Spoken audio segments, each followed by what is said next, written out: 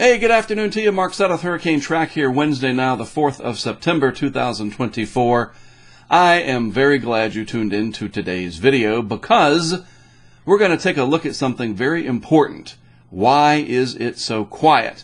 What has happened? What has gone wrong with these seasonal forecasts from all of the reputable agencies? And wait till I show you this one graphic about how many entities so far have gotten it wrong. And I say so far because, look, let's be honest. We do not know what the future holds. We don't. Even with the most reliable computer models. And you know what's funny about that? The proof is in the pudding. We don't really know the future. We thought we knew several months ago that on September 4th we would probably have a whole bunch of hurricanes dotting the map here. Well, that's a satellite picture, but you get the point. And we were wrong. So to say, well, the rest of the season is going to end up just like this, we don't know. We honestly don't know. But let's take a look at why it is so quiet and dig into it a little bit deeper, maybe even a lot deeper. All right? Again, important update. Thanks for watching. Let's get started. First of all, hey, way back in the beginning of my career, just a year after graduating college, 28 years ago, I graduated 29 years ago, 1995. Tomorrow's the 28th anniversary of Hurricane Fran, the first eye of a hurricane that I was in, to my knowledge. I don't think any other ones when I was a little kid made it over me with the eye. But definitely Fran, way back on September 5th, 1996, that anniversary coming up tomorrow. A lot of us remember that very well here in southeast North Carolina, up through the Triangle area, Raleigh, and so forth. Oh, yeah, that was a big one. Anyway, so a huge difference between 28 years ago and now. You know, you look at these areas and say, hey, there's 3 yellow X's out there. Uh-oh. But all of these are low probability areas for development. They all stay yellow throughout the next 7 days. That's very unusual to see on September 4th, that is for sure. So what is the deal? Well, one thing that we can see immediately is the lack of deep convection, thunderstorms, anywhere across the tropical Atlantic down here. There's just not much. A little bit of thunderstorm activity here, a little bit more there, some over here, and some in the Gulf of Mexico. Nothing is concentrating. Everything is spread out like cotton candy being pulled apart, or taffy, or whatever the candy sugar confection is of your choice. That's kind of interesting. A little low pressure area northwest of Bermuda. Watch this get its act together, separate from that front, and become a named storm at some point. Wouldn't that be something? Yeah, it could happen. You never know. So this is the current situation. Now let's start digging into what on earth has gone wrong with all of these forecasts. And I'm going to begin this part with a very important post here from Matt down at Wink TV and the chief meteorologist down there. Friendly reminder, Matt says, that Colorado State University and NOAA weren't the only ones going hyperactive for 2024 hurricane season. Look at all these companies and universities, whether they're independent or whatever, that also did the forecasting as well. The overall preliminary average was 23 named storms. The highest was from the University of Pennsylvania, 33 named storms, and I agree with that. Yikes, we all said that when Dr. Michael Mann issued that. And the lowest was Gary Lezak, whoever that is. I don't know who that is. I honestly don't. I'm not mocking it. I don't know who that is. And I haven't taken the time to look it up because I've never heard that name before that I'm aware of. So whatever. But look at this nice little infographic. This is off of the seasonal hurricane predictions.org website. So yeah, there's a lot of different entities here. NOAA, Colorado State, something called 268 Weather, WeatherWorks, Weather Tiger, TSR. They've been around a while. I don't know who Schlotthauer is. Again, not a dig. I just don't know who that is. You got AccuWeather. That's a name we know. And then it goes on down the list. The UK Met Office. I mean, come on. That's the UK Met. The Brits do a pretty good job forecasting, and they were calling for a very, very busy season. You got the Weather Bell folks in here, led by, I'm assuming, Joe Bastardi, who back in December was jumping out in front saying, oh, we're going to have a season to remember, something like that. And then I think in March literally said, I believe it was in the Post, hurricane season from hell. I'm just quoting what the man said. So it is not one individual person, putting this out and trying to scare people and fearmonger or whatever. Maybe hurricane season from hell is not the best headline. That's my opinion. We certainly have never said anything like that. But merely saying and publishing information that a hyperactive hurricane season is likely, I don't really understand why that is fear-mongering. Now, that is a whole other thing for psychologists and behavioral scientists to deal with. It's whatever. That boggles my mind. Because you don't have the same thing when you deal with, like, sports. When people are predicting that some team is going to blow another team out. They don't get all upset with that prediction and say, well, you're just fear-mongering. I don't know. Maybe it's because hurricanes certainly are much more fearful, I get it, than football, as an example here. But these are the agencies. These are the people, all right? And so everybody was out on that limb together. And nature has sawed a good part of that limb off. But not the whole limb, and certainly not the trunk of the tree. Good metaphor there. I have to write that one down. That's an original. That's a freebie.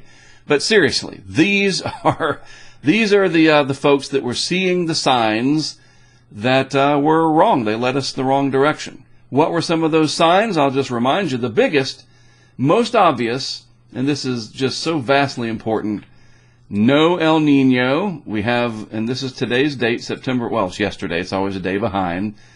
So the La Nina was going to be developing, and it's well on its way now, followed by a record warm Atlantic, which we know, facts, if we look at the past, what has given us our busiest hurricane seasons? When we have a record warm Atlantic, mainly the deep tropics, and the absence of El Nino. That is the two most important things, generally speaking, our two most obvious large puzzle pieces. But there are other puzzle pieces as well, obviously. Because if it was just as simple as this, we would already be up to our 15th named storm and well on our way to all of these high-end predictions. But it's not just these two puzzle pieces, clearly. And it's not like we just figured that out this year. There is definitely more to it than what we see here. But these are the two biggest parts. If you have an El Nino and a coolish Atlantic, the El Nino typically overrides the Atlantic. You get a lot of shear, a lot of dry air, and other factors, and you don't get many hurricanes. Last year was really interesting because we did have the raging El Nino out here. This was all well above normal, and the Atlantic was well above normal, so they counteracted each other, and we ended up, and this is hard to believe, just a year ago, or at least once we finished it up, we had 20 named storms last year with a strong El Nino. What? That is amazing. It really is. Yet, last year's season, especially if you look at Colorado State, just singling them out, did a very good job saying, we think that could happen. That the Atlantic being so anomalously warm as it was last year could lead to a very active season, and that is indeed what we had. But the perception was, because we only, air quotes there, had Idalia hitting the United States in a major way, most people think of last year as being, well, that wasn't very busy. We almost used up the list. We missed it by one. That's incredible. So, of course, when we get to a season like this, and you remove the El Nino, but you keep the very warm Atlantic overall, you would have to think logically, oh, we're going to have an incredible hurricane season in front of us. And, if there's some fear-mongering, maybe that's what it needs to take to motivate people. I don't like that word, though, fear and scary. Hey, look, you just have to be motivated to do something. And we talk about that a lot. Being prepared in whatever means that works for you and your family. So, let's take a look. This is Dr. Klotzbach, the lead author now, taking over several years ago from the late, great, legendary Dr. William Gray. And he put out an extensive, very, very thorough explanation as to what is going on. And it is right here. And we're going to spend the next several minutes going through this. I'm not going to read it word by word, but I will read this first paragraph word by word because this is very important. And I want to preface this by saying, how extraordinary is it? I mean, if you know Dr. Klotzbach and how academia works, is not extraordinary. But in the world of science being so distrusted as of late, really the last decade or so, it is wonderful to see accountability. And, hey, let's update, let's see what's going on, analyzing things in real time. Back to sports analogies. Again, they work so well because most of us can relate. It is just like an award-winning coach who should be doing really well and they're not in a particular game, and halfway through the game or a third of the way through the game or whatever it is, sometimes two-thirds of the way through the game, the Patriots versus the Falcons in 2017 Super Bowl, they made adjustments. And the Patriots came back and they beat the Falcons, who were up 28-3, right? Coaches make changes based on what they see is not going right. So, obviously, Dr. Klotzbach can't change the atmosphere, contrary to what some people think on the internet. He is at least saying, hey, I see it too. Let's deep dive into what's going on out there. So, huge round of applause. That's great. Accountability.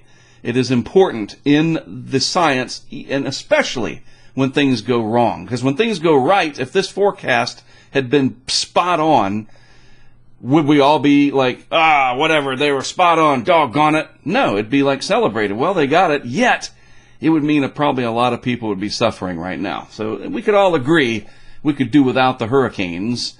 They're interesting to track, but anyway, let's get on with it. Sorry, I'm going to get off on a tangent, and I'm going to make this thing an hour long. So the discussion. 2024 Atlantic hurricane season got off to an extremely fast start, with Hurricane Beryl becoming the earliest Category 5 hurricane in the Atlantic on record. Hurricanes Debbie and Ernesto followed in early and mid-August, respectively, leading to a well above average season through the middle part of August. Read that again, folks. We had everything right on the money all the way up to the middle part of August. And then, bam, this brick wall. And Phil says it much more succinctly. However, he doesn't say, bam, a brick wall. He says, however, since Ernesto dissipated on the 20th of August, the Atlantic has had no named storm activity. As we near the climatological peak of hurricane season, we discussed the 2024 season in detail, including several possible reasons for the recent lack of, for those of you, what's a dearth, in Atlantic hurricane activity. These reasons include northward shifted monsoon trough resulting in African easterly waves emerging too far north of latitude. Extremely warm upper level temperatures resulting in stabilization of the atmosphere. Too much easterly shear in the eastern Atlantic, and more recently, unfavorable subseasonal variability associated with the Madden-Julian Oscillation. So let me just make this real easy, because there's a lot of science in there, a lot of big words. The monsoon trough and the associated African easterly jet typically is your hurricane factory. You get the tropical waves that come out all the way from the Ethiopian highlands sometimes, and these seedlings come out, and normally they come out at a certain latitude. And when they do that, with a very warm Atlantic and all these other things that are in place, you get a very, very busy hurricane season. This year, we can see that the intertropical convergence zone, well, not so much that, it's more the monsoon trough and the African easterly jet, and basically your hurricane machine is a little bit more to the north, but just enough so that it's making those tropical waves come out too far north and they're not encountering favorable conditions. And we can see that the extremely warm upper level temperatures makes the atmosphere very stable. It's capped. We talk about that with severe weather all the time. Certainly the tornado chasers do. They understand about that. Warm over warm does not work very well. So we have basically a capped atmosphere, the tropical waves coming off too far north, and we're just not in a favorable phase of the Madden-Julian Oscillation. We have naturally sinking air right now that's also pushing down, almost literally, on the convection. That's why on that satellite animation I showed you from the Tidbit site, it shows very little deep convection out there. You know? It just makes sense. All right? But why did all that happen? That is very difficult to figure out. And that'll take months, if not years, to go back and say, okay, we know what is happening, but why did those things happen? And there are a variety of theories that Again, to entertain all of them, we'd be here for hours. All right. Everything from solar activity, possible, I don't know, to the volcano over in the Southwest Pacific, Tonga, whatever it was, in 2022, with 40 billion gallons of extra water vapor in the upper atmosphere. You know, there's a lot of theories, and it'll get flushed out over the coming years. But these 4 bullet points here, or numbered points, whatever, that's what we're looking at. This is the what. Why it happened, that has to be figured out later. So let's just kind of scroll on through, and again, accountability all the way through these last few months. High numbers of activity, absolutely solid based on what we thought we knew. Warm Atlantic, the onset of the La Nina, etc. And yeah, we thought it was well on its way. So here, and I will put a link to this just in case you're looking for it, you want to do some deep reading. They talk about the recap. I did that already. All these different agencies, very, very unanimous for the most part that we were going to have a very busy season. And here it is right here. 2 of the primary reasons for the hyperactive Atlantic hurricane season forecast were the continued extremely warm Atlantic as well as a likely transition to La Nina. But those 2 puzzle pieces alone clearly are not enough, because look where we are. So here are a bunch of really cool graphics and charts. You got Africa in there. Again, this is the tropical wave machine. And Africa has been really, really wet, especially north of the Sahel region. And wind shear has been funky in the Atlantic. Yet, we still had Beryl. Let's don't forget, the earliest Cat 5 in recorded history. And just a real quick delve back to that, like, people were arguing over that. Well, we don't know what there was happening 500 years ago or 1,000,000 years ago. Just give me a break. It's a tiny percentage of people that act that way, but it's annoying, right? Of course we didn't know. That's why it says in recorded history. Maybe people need to go back to school. I don't know. Anyway, it's just, what the heck? So anyway, we did have Beryl, and it was catastrophic, especially for the Southeast Caribbean.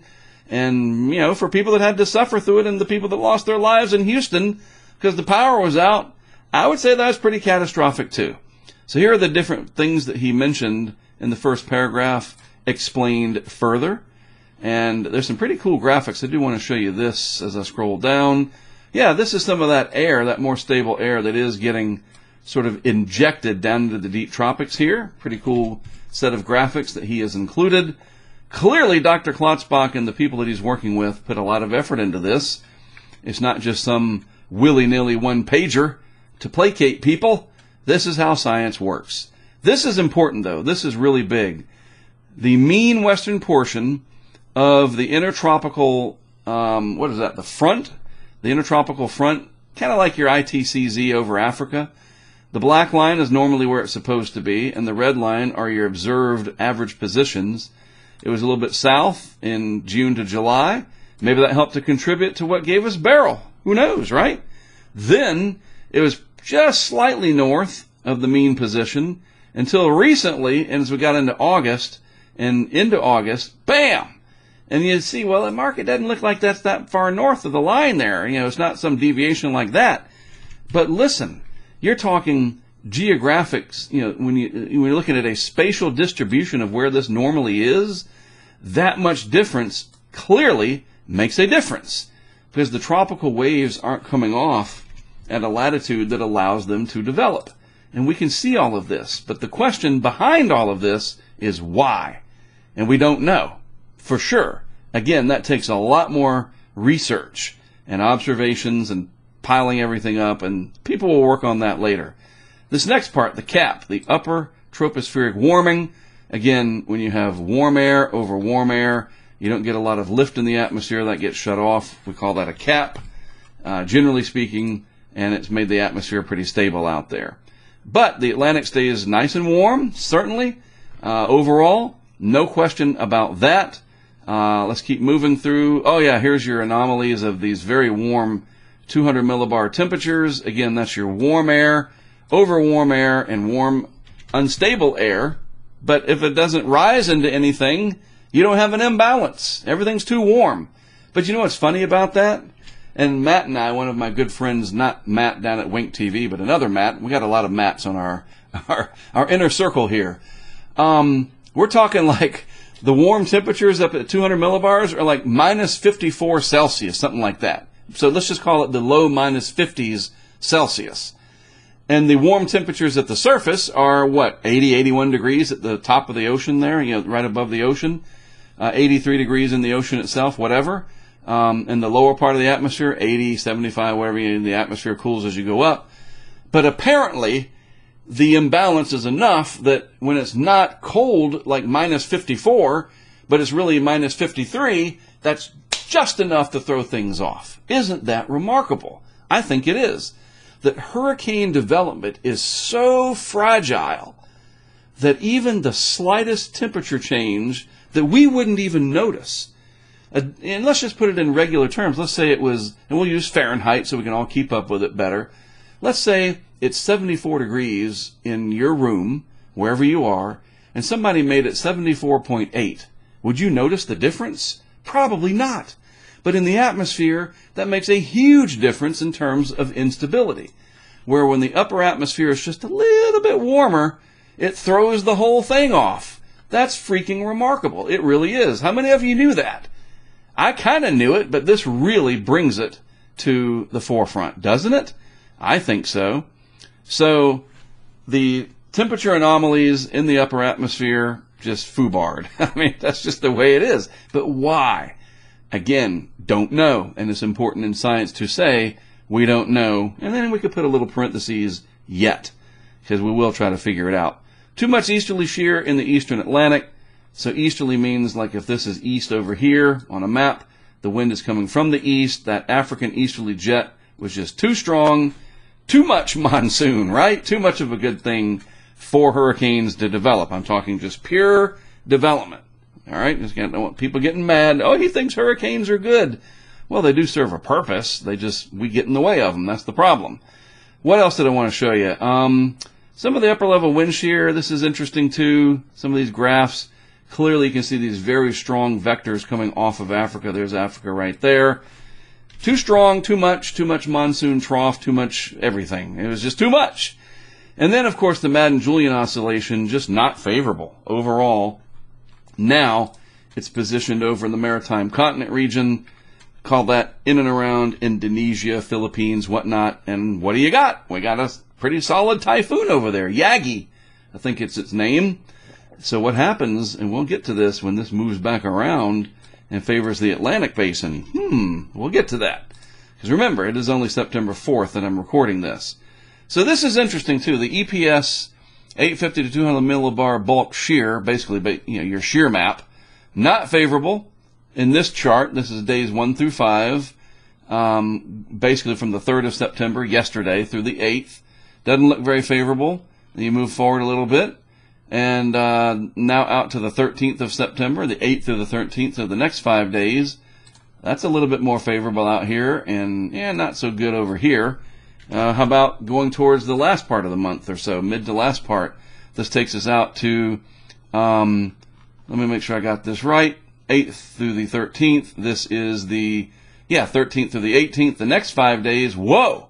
Now you're talking. Now you got these fairly impressive easterly anomalies, but they're not crazy. You don't see the easterly jet just screaming out here.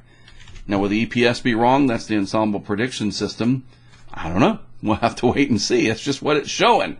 So anyway, what does the rest of the Atlantic hurricane season have in store? That is the potential multi-billions of dollars question and lives at stake. And for those of you that are going to even begin with the whole, oh, there he goes, fear-mongering again, just check out now. Just check out. Go away. Don't need you. Seriously. We're trying to figure out an atmosphere that is so complex, it's mind-blowing. All right? And when we look at what we're looking at and we're trying to piece these things together, at least I know what I'm doing here at our channel and our group of people is to have as much warning as possible so that we can be ready. If that scares people, you truly do need to check out. Seriously, you got to just read the National Hurricane Center stuff, Weather Service stuff. It's very straightforward and very much in a box, if you will. That's neither good nor bad. It just is what it is. If you want more in-depth looks at stuff, then keep paying attention. But zip it with the fear-mongering. Don't need it. It's not true. And that's the last I'm going to say of it. All right? You're probably going, oh, we'll see about that, Mark. Rant over. So what does the rest of the season have in store? So far, it's been a tale of two hurricane seasons, with the first part of the season being extremely busy, followed by an extremely quiet period. I'm adding some stuff here, obviously. Are there any signs that the Atlantic hurricane, he left out a word, poor Phil, probably typing it up, that the Atlantic hurricane season will get busy again? As noted in our recently released 2-week forecast, we are anticipating below normal activity over the next 2 weeks due to all that stuff we just showed you and whatever, especially the unfavorable MJO. However, the Atlantic hurricane season does not end in mid-September.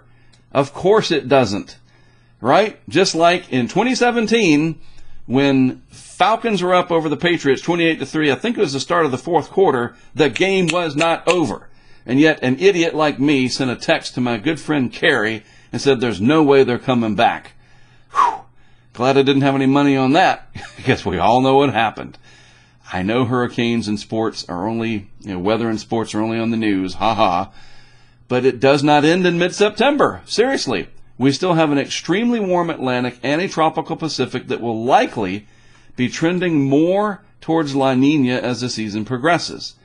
Figure 22 displays current sea surface temperature anomalies, etc. Past 2 weeks, a pronounced trade wind surge across the tropical Pacific has caused significant cooling in the central tropical Pacific and will likely lead to a strong upwelling oceanic Kelvin wave over the next few weeks, i.e. La Nina coming. The most recent forecast from NOAA also anticipates a trend towards La Nina over the next few months. And typically, La Nina and a warm Caribbean enhance late-season storm activity due to a strengthening of the Caribbean Central American gyre. Colorado State University issues an operational October to November Caribbean forecast, and here it is, which will likely call for an active late season in the Caribbean, given its two input parameters are INSO, basically we're headed towards La Nina, and Caribbean sea surface temperatures, which, if I just need to remind you, I will. There is our developing La Nina, and here is our very warm Caribbean. As I said the other day, we take the loss out here. Blew it. Didn't see it coming. We lose all those storms, all those ace points. Most of these are out in the open Atlantic anyway. Most of them. Some of them aren't. But we don't even have to worry about those except for Beryl. Beryl has already happened.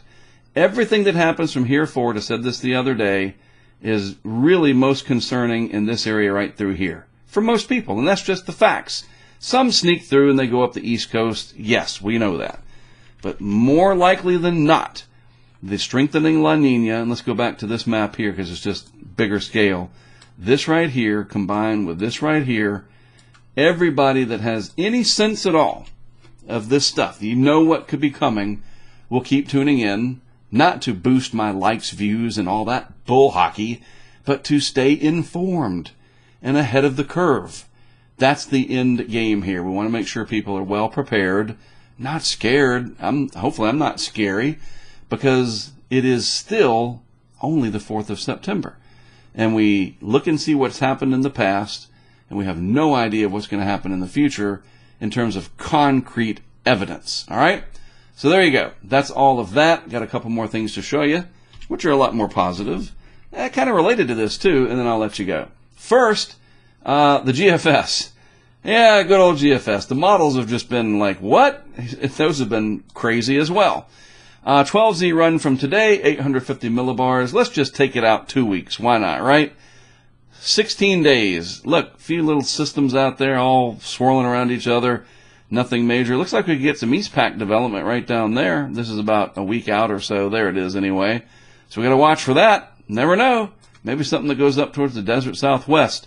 Meantime, yes, there are tropical waves coming off, and this is important. There it is. They're coming off at lower latitudes. Okay? Already starting to see it show up in the operationals that were showing either nothing or these waves were coming off up here. Like, seriously, they were. Now we're starting to see that energy focus more to the south. And we still have all that warm water out there. So we'll see. Take this all the way out to the end of the period. Yeah, we still have to pay attention. This is only September 20th. So much can happen between that date and November 30th, it might probably make your head spin. And you just got to look back at seasons like 2020. We saw what that October and November did, right? And on that note, very serious here, I'm not just trying to plug our awesome partner, but keep in mind, flood insurance takes 30 days to, oh, there's a hurricane coming, let's call the National Flood Insurance Program. Doesn't work that way. So a good reminder from our terrific friends up in Pawtucket, Rhode Island, the Quick Dam folks, that flood insurance takes 30 days to take effect. So purchase it now. Something is better than nothing, especially since you consider that the flood insurance cost is literally a drop in the bucket, pun intended, versus the cost of actual flood damage. And for those of you that have been through it, I can't even imagine. All right, so be sure to check that coverage. Now, this is awesome. I'm very excited about this. Over the last few months, I've been working with Fox Weather to produce a documentary kind of about our camera systems and the whole project here at HurricaneTrack. And this will be airing on Saturday night, 8 p.m. On Friday and Saturday, I'll do a few hits on Fox Weather as we tease it and talk about it. Very, very cool. I haven't seen it yet. It'll be a surprise to me once we do see it together this coming Saturday night at 8 p.m. Eyes in the Storm on Fox Weather, a nice little chronological history in about 24 minutes. Cool interviews, maybe even some people that I didn't know they got interviewed. That could be really cool. It'll be a good surprise for me. This coming Saturday, a retrospective of how far we've come over the last 20 years especially. All right? Look forward to that on Fox Weather this coming Saturday evening. Okay, so we covered a lot. I did some yelling and just a little bit of cursing.